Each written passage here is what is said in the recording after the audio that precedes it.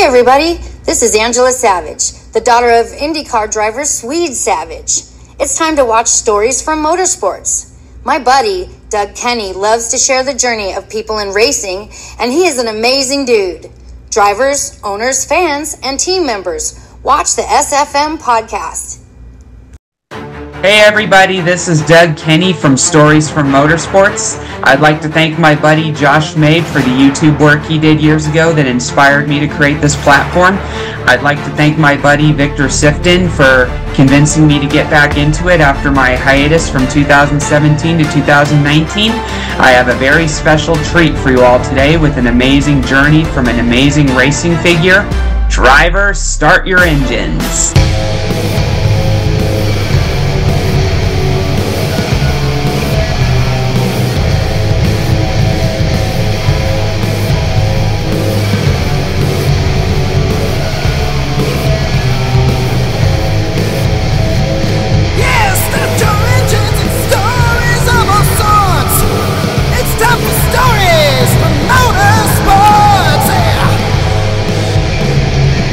Hey everybody, this is Doug Kenny from Stories from Motorsports, and today we have Mr. Robby Unser with us. Hey, how you doing? Good, how are you doing, Doug? Doing fabulous. Where are you at the moment? Home, actually, so Albuquerque, New Mexico. Nice, that's where the Unsers originate, is that right? Yes, sir. Yeah, so what got you into racing? There wasn't really a choice. The way I came in, but well, as you know, I mean, obviously I come into a family of it, so that's what we did when we were kids. I will say that I enjoyed it a lot, more so I think the working on the cars, building cars, making cars go faster and that kind of stuff. Driving was fun, but I really did enjoy fabricating in that side of the business more. But nevertheless, that was it. I mean, first time I was exposed to a go-kart, I was like 4, so. Yeah, it looks like you were born about a few months before your father, Bobby, won his first Indy 500. Yep. Well, yeah. Yep, beginning of that year, so. You probably wouldn't have remembered at that age, probably, but what do you remember about 1975 when your dad won his second? So, you know, we didn't go, I wasn't there, so I'm going to say those early, one time we went to the Speedway earlier than, say, 10 years old, 11 years old, my sister and I. My grandfather took us, our grandfather took us, my mom's father, and we went back a year. Actually, that would have been after that. That was in 81, so we were already, or 79 or 80. It was before his 81 win. So 75 was on the radio. Don't remember much of it. I remember gathering around the radio for live, because it wasn't televised back then live. Later, soon after that, then it was on TV, and just watching it and listening to it. So that was kind of it. We didn't go, we went to Phoenix some. That was pretty much it. We did not go to a lot of my dad's races, you know, that young, until about in the 80s when I got to be, you know, a bit older. Got it. So yeah, he won for Dan Gurney, and that was an amazing race. It looked like, because he was able to drive basically on what had become a lake. Yeah, right. Well, it was a shortened race. Obviously, one of the shortened races. So competitive race. They were a good car, from what I remember. So I don't remember it live, but as being a history buff of the sport, I know about the race fairly well. Big thing that sticks out in my head that race was Sneva's big crash. That was quite devastating. And then the race was shortened, so full of eagle offies. And yeah, that was it. I got more, you know, you get Uncle Al then in 78. Then you get into 79, 80 era when my dad got into Roger Penske's team, that's when I finally got old enough to actually go to some of the events. I remember being in the pits, being around Roger a lot, old enough to start soaking in what was going on. That car, the 81 car, was developed a lot by my dad and his crew of guys in Albuquerque, because he had a wind tunnel, a flow bench, wind tunnel, flow bench, not a wind tunnel, but a flow bench. And they made scaled down versions of tunnels and cars and things.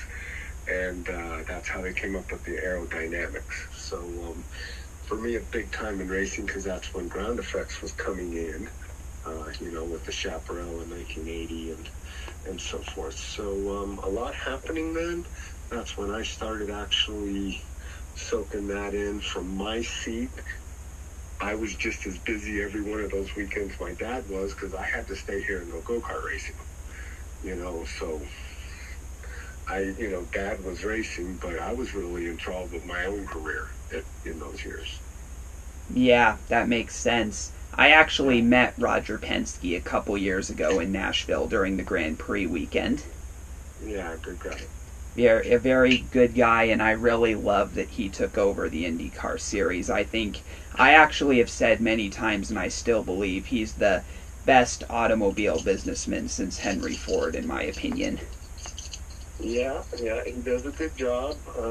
Tough time to have that business right now, and we'll see how they navigate it. Unfortunately, Roger's getting older, so a lot of other people, I think, doing it, but yeah. But it's a good group of people, so high hopes there. Yeah. So yeah, on to 1981, and we all know what happened in that race with your dad.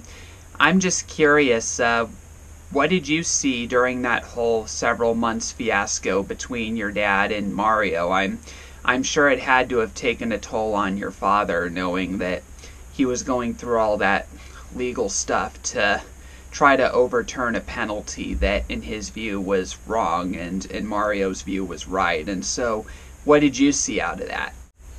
It did. It wasn't fun. Of course, my dad was a pretty intense person to live with, the mildest way I can say that. So his normal level of RPM, we'll say, with that added, it was interesting times. Marcia sure had it rough too.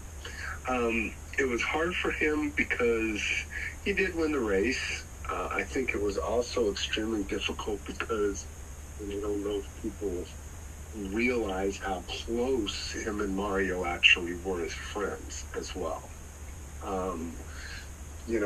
Not a lot of race drivers like today, they hang out a lot. Those days, there were little groups. They weren't all friends. There were more rivalries than there were otherwise. And growing up, Mario was always somebody who was around a lot. As far as a positive dad's friend, as kids, it was always them. I still think of them as family in a lot of ways. That's just the way they were. And so I think that the fact that they were fighting and that battle was between Dad and Mario, and quite honestly, they didn't talk literally until just before he passed away. A few years before he passed away. But, that was, I think, a big thing. Yeah, that's really unfortunate. And I read a little bit of that too, and, honestly, this is just my opinion. It's sad when it kind of becomes personal and it's the biggest race in the world, and this is just my opinion. I think Bobby and Mario would have been better off going fishing with each other rather than fighting, fighting in that appellate room, Yeah. Well, and it was really sad because, Mario was right, but he also did the same thing. So that, is the way it ended up boiling down to, is they both broke the rule. So it put them all back, and they were still first and second. So, okay, there you go. You know what I mean? It was sad that they had to do it. And my dad got really caught up in the fight and wanted to keep fighting. I mean, that was also sad. I think there wasn't anything good came out of it, I can tell you that much. Yeah, for sure. Was that race the reason that Bobby retired, or was it other things? He says it. I think that it probably had a lot to do with it. Again, he was... my father was the most wound up, intense, quite honestly, narcissistic person you'll ever meet. I mean, he was just... It took a toll on every team, every relationship, everything he did. It also made him a great race driver, right? It's why he had so many poles. It's why he pushed so hard. It's why he got so much out of cars. It's why engineers liked him. I mean, it was, a double-edged sword. It's why he was what he was, but it came with a heavy price to anyone around him who was close, as well as his car owners and whatnot, So he got to the point there at the end where he was really intense. And all you can do is just move forward to 82, where he ran the team for Jose de Garza. I mean, that kind of showed where he was with his racing, and it was too much. Honestly, the best thing I think my dad did was move into the broadcasting, because there it wasn't where he was, Bobby Unser, and he could do whatever he wanted any way he wanted, because, no one could tell him no. I think he took it on as a new challenge. He was trying to learn. It was something new. He was somebody who tried to, do the best at whatever he did. And he was surrounded by good people, Paul Page and others, that I think he saw it more of learning from them. Therefore, those relationships were good. And he was still a character, according to them, as well. But, with the racing, I think it got to the point where his intensity was almost unhealthy for what was going on, as well as the way it was going, in racing. I mean, don't forget that one of the most famous stories is Dad, I believe, talking McGee and all of his guys into marking the springs and all of the stuff in Penske wrong, so that when he shared his setups, Rick didn't have his setup. I mean, these are the antics that went on. Boy, would I love to sit down with a coffee, a tea at Rick Mears and say, okay, I've heard him say so many times that Bobby Unser taught him more than anybody else, but not by actually, sitting down and telling him anything, right? Mm-hmm. I mean, can you imagine what those antics were? Because first off, they were antics. I mean, you're talking about guys that came up, Howard Millick and my dad. I mean, they were always playing jokes on each other. Mm-hmm. Okay, so that was first and foremost. Not to mention there was this competitiveness that I'm sure those two lines were blurred quite often, if you know what I mean. Yeah. So I can only imagine. I do know that I've never driven for Roger myself, but I hear that at least Al Jr. said when he got there, most of his introduction to Penske was basically, he called it the Bobby Unser speech and what not to do and how we won't be doing things this way anymore. And again, that's my dad. So poor Rick, between either joking with him, messing with him, or just trying to make sure he didn't have to do it and deal with him, he had that. And then on the other hand, you have a guy that pushed the team in a way, as Roger says, and really developed these cars. I mean, you can honestly say that my dad, tenure there with Roger and the team, they really did develop some amazing vehicles and stuff out of that. So, yeah, that was my dad. It was interesting. Hey everybody, I hope you enjoyed today's video. Please hit like and subscribe if you did so, and please continue supporting our amazing guest. And everybody, we'll see you next time on SFM.